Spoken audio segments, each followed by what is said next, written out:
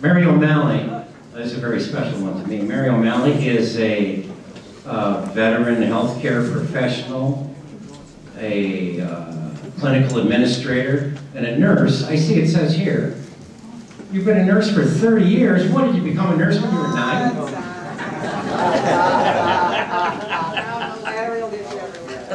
Much more important, Mary O'Malley has emerged as one of the great citizen activists, true citizen activists in this region.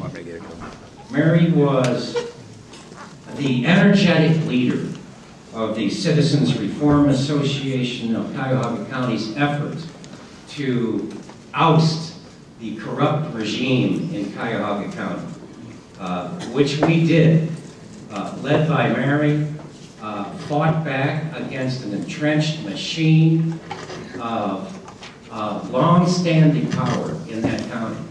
And it still amazes people that the Citizens Reform Association of Cuyahoga County, CRACC, which we fondly call crack, accomplished so much in such a short time. And I am here to tell you it was mainly due to the unbelievable efforts and energy and determination of Mary O'Malley, who I now designate as the lead crackhead. Mary, come on.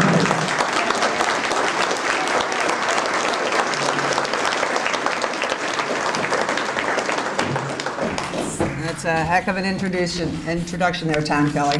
Thank you very much. Thanks, everybody, for coming here tonight. Appreciate seeing you all here. It's very encouraging for us, for the West Shore Tea Party, to see such great support for what we are about to do. My name, as Tom mentioned, is Mary O'Malley, and I am a wife, a mother, an LPN, a member of the West Shore Tea Party, the Citizens Reform Association, the Westlake 912, and according to Senator Brown, a right-wing nut job.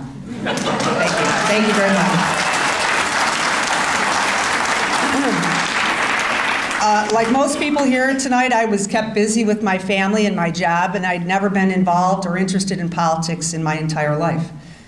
I've been reading about the widespread corruption, arrogance, and deceit in our county government, but like so many here, I just shook my head and I said, all politicians are lowlifes and nothing's ever going to change. And then one day, last summer, I received a call from Tom Kelly, and he asked if I'd be interested in being a part of this grassroots organization, nonpartisan group known as the Citizens Reform Association, CRAC. I am, as Tom said, a proud crackhead. And it was through Tom's leadership that the Citizens Reform Association was formed with a commitment to be the eyes, ears, and voice of everyday citizens in Cuyahoga County government, our government. Tom convinced me and 14 others to be part of a citizens reform slate for issue 5 last November because the current county commissioners were attempting to confuse voters by placing 15 of their own hand-picked cronies on issue 5, the Charter Review Commission, ahead of issue number 6, which was the new charter for Cuyahoga County. So citizens reform, we were for the charter, but we would not allow the commissioner's shell game to go unanswered. So with 8 days before the filing deadline, we launched an all-out effort to get 4,500 signatures in 8 days to allow our slate of candidates to appear on the November ballot. And I'm proud to tell you, with the help of everyday citizens, community leaders, and yes, even little old ladies' card parties, we delivered 9,300 signatures to the County Board of Elections. So, it was awesome. And even though CRAC didn't have the political machine and the money that the commissioner's slate of candidates had, what we did have was the awakening of the American spirit that finally shook off its apathy and said, enough. What was our campaign strategy? Talking to people, educating each other, debating one another, challenging everyone we met to wake up, stand up for Cuyahoga and the future of this once great county. And on November 3rd, 9 of the 15 Citizens Reform candidates received the majority of votes on issue 5. And to my surprise, I was the top vote getter with over 69,000 votes. The new county charter passed by more than a 2-to-1 and issue 5 was defeated. So this January, the inaugural county council will begin a new chapter for Cuyahoga County, but CRAC's mission is not over. Several weeks ago, the CRAC delivered our own comparative financial analysis of the medical mart at the Board of County Commissioners meeting. CRAC's research director, Jim Trutko, did a 4-month extensive study of MMPI's financial projections of the medical mart because the commissioners never did. And because of Jim's findings, the Citizens Reform is insisting that the medical mart project be put on hold until the new county council reassesses the project. CRAC's meetings, we meet monthly, and I invite people here tonight to come and join us. And any of these patriot groups here tonight, we can't do it by ourselves. We need you to help us. Even as, I just want to say that this coming election is a referendum on what we as citizens of this great county and this nation stand for. That's what this battle is all about.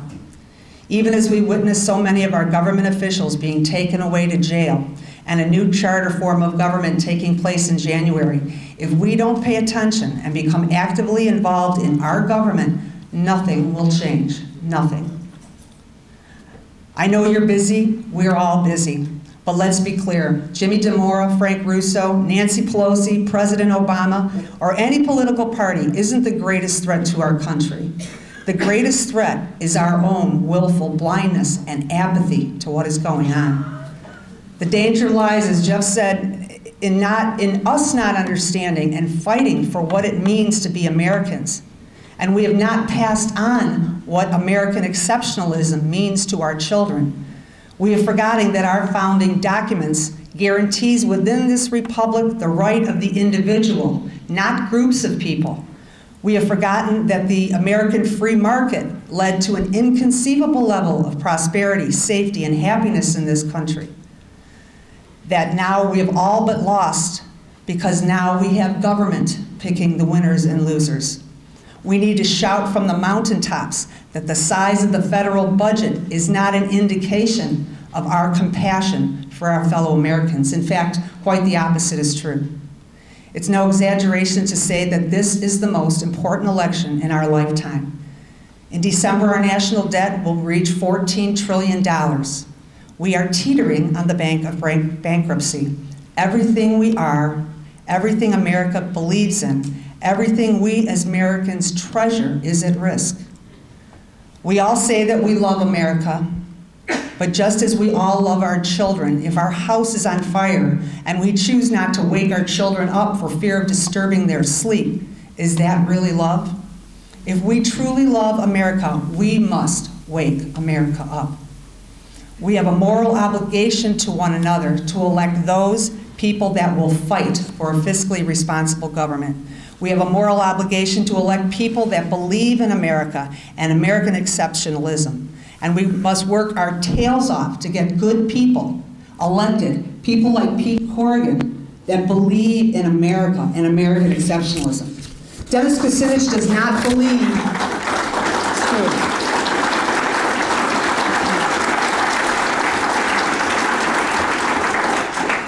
Dennis Kucinich does not believe in American exceptionalism. He doesn't. Dennis Kucinich doesn't believe in Cleveland. Take a look at what has happened to Cleveland in all the years that Dennis Kucinich has ruled over us. The legacy of Dennis Kucinich and other progressives that claim that they are the compassionate ones is our blighted inner cities, generations of welfare that keep poor people in this nation forever in bondage.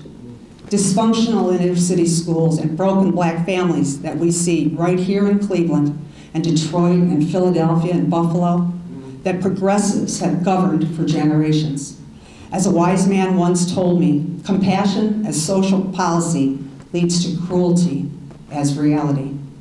The motto of our Westlake 912 group says it all. The future of America depends on an enlightened electorate.